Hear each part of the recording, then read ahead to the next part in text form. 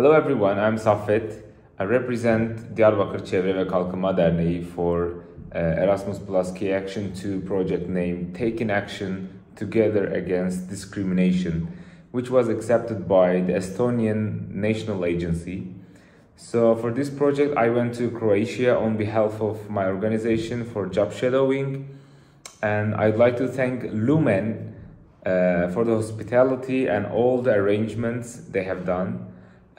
Together with our partner, we have realized 4 different sessions of job shadowing with people from different countries, cultures and age ranges.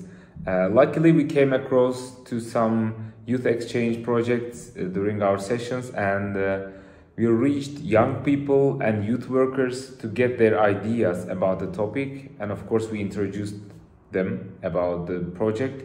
During our sessions, we separated the participants into groups of 4 or 5 people, and we asked them to think about their heroes and heroines.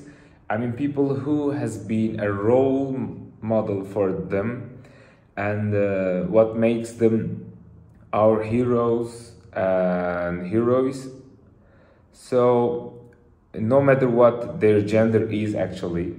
And as second session, we made some brainstorming activities which will make them think about their gender equality, and outcomes were amazing.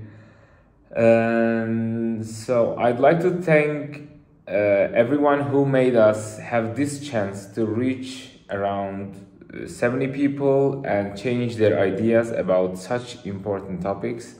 I hope that so many projects will be carried out in the near future and we will have a better world to live in. And lastly, I'd like to thank everyone who created this project, who accepted, who made me to join. Thank you so much.